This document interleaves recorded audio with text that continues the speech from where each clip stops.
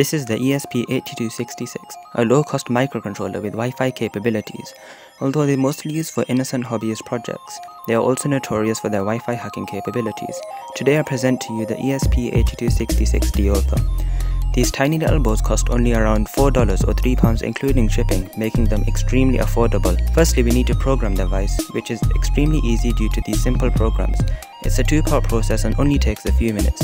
Simply download and open the CH340exe, which is in the description below, and then click install. Then just restart it and then we're ready to move on to the next step. After restarting, download n2dx.exe and click install. Wait for 2 minutes and the board is now fully programmed and ready to go.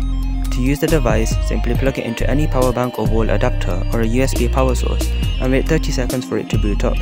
Then it will create a new Wi-Fi network from which you can log into from any smartphone or laptop.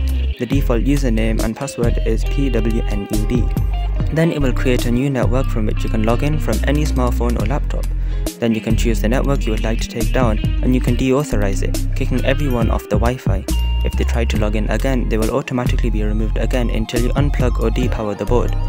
Remember, you are only legally allowed to do this to your own Wi-Fi network. Thank you for watching. Please don't forget to like, share and subscribe. And if you have any issues, feel free to leave a comment in the comment section below.